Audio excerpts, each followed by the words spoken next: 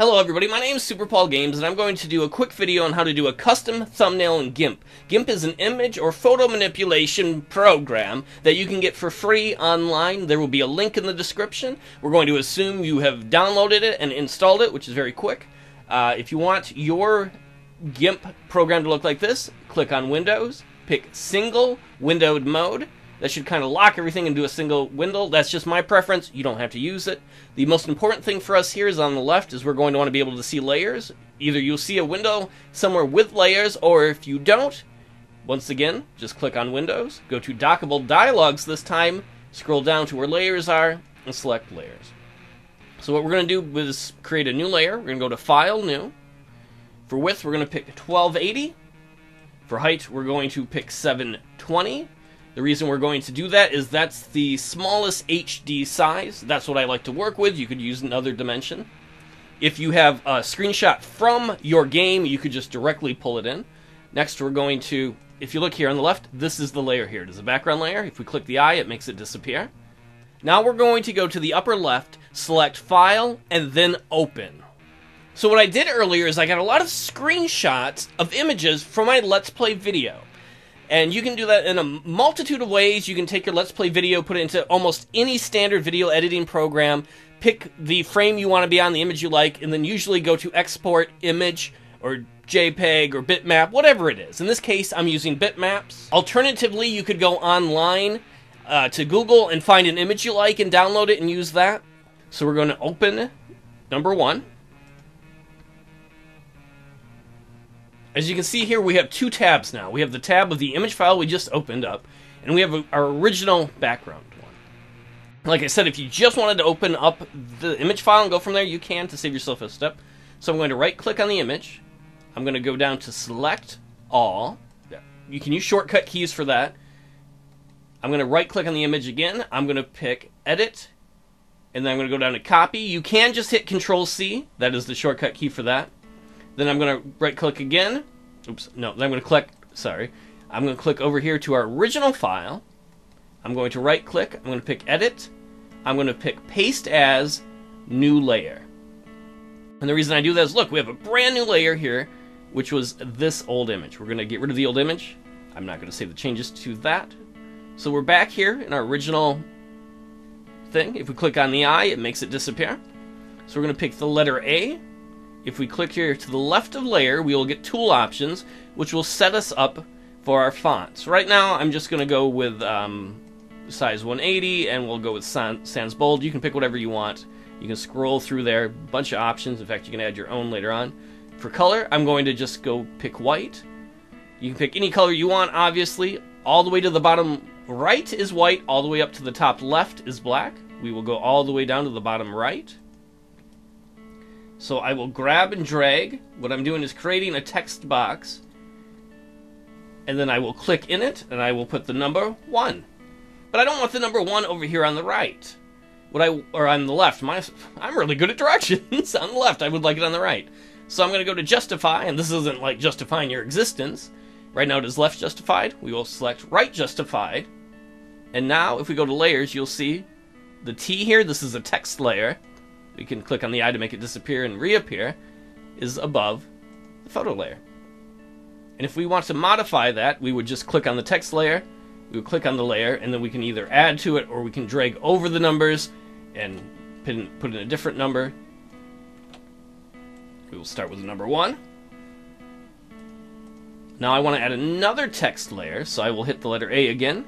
We're going to grab and drag over here to create a new text box. I'm going to change the text things here because I want this to be a little smaller. I'm going to pick 120. You can pick whatever you want. I'm just doing it quickly. We will call this big, but see, already that's too big. So I will change the size to 100. You can also click on the corner here and make it bigger or smaller. Click on there. Big butt baseball. But I don't like how this looks. I want this to be left justified. So I will come over here and click left justified. There is also a centered, if you'd like, or filled to fill the area. So we're going to go to left justified. And I am going to go to File. I'm going to go Save As. And I'm going to call this baseball thumbnail. It's a .xcf file. And I'm going to save this. Now, you don't need to close the file or the program down and restart it. But the reason I'm showing you this is I'm going to go to File now. I'm going to go to Open. I'm going to go to, where did I save it? My documents. That's awkward not remembering where I saved it right away. Baseball thumbnail. And the reason I show you that is when you load it back up, when you save it as an XCF file, you can see all the layers are still here. I can easily click on a layer, like if I want to change it to big, we're going to click on A again. Click on A to modify the text. Click on the text thing. If I wanted to make it big butts baseball, you can see all the layers are still here, easy to change. So I want to save this now as an image for YouTube. So I'm going to go to File. I'm going to go down to Export As. I'm going to click Select File Type by Extension. I'm going to use a JPEG. You can use a PNG or PNG file. You can use a GIF. We're going to pick JPEG. We're going to call it Baseball Thumbnail 1. And we're going to export it. And I want 1,000,000%, 100% quality. And I'm going to export it. So now if I go into File, Open, I will see right there, Baseball Thumbnail 1 JPEG. I can open that up a quick second. And there is your final product. And you can directly upload that to YouTube. I'll show you how to do that in a moment. So let's close out the thumbnail a quick second and go back to our original layered image. Now let's say you want to make another image but with a different number. Just go and change the number on your layered image. Go to File again, go to Export As. You're on JPEG already. Instead of Baseball 1, Baseball 2. Now you will have, it would help if I actually click the button, hit Export, Export again. Now you'll actually have two different files you can pick. One with the number 1, one with the number 2. But let's say you're like, I want to change the background image again. Alright, go to File, Open. Look through your files again until you get to the next screen cap you would like, or image you find online. Do whatever you want. We're going to go with number 2. Because I technically want a different image for number 2. We'll do this as number 3. So as we did before, I'm going to right click, go to Select All. This is kind of the longer way without the keyboard shortcuts. You can use the keyboard shortcuts, Edit, Copy, or you can hit Control C. I'm going to X this out because I don't need it. I'm going to come over here. I'm going to right click. I'm going to go to Edit. I'm going to go Paste as New Layer. If you just hit Control V, what will happen is you will have a floating layer. If you do that, if the images lock up and it kind of becomes gray, just right click on it and anchor it and it'll make it a normal file. And you can see right now, hey, cool, I've got a new layer. Here's the new layer. But unfortunately, I can't see the number 2 because the layer I just pasted in is above the number 2. If I'd been smart, I would have picked probably clipboard and then do that. But the very easy way to solve it is click on whatever layer you want to move, clipboard, and these arrows are super handy. So I can move this down. Or I can move it up above the other layers. So we move it down and boom. I can go once again now to File, Export As. Okay, we'll call this 2. I said 3, but we'll call this 2. We're going to replace it. Export. And now we can open up 2 different thumbnails we've made this way.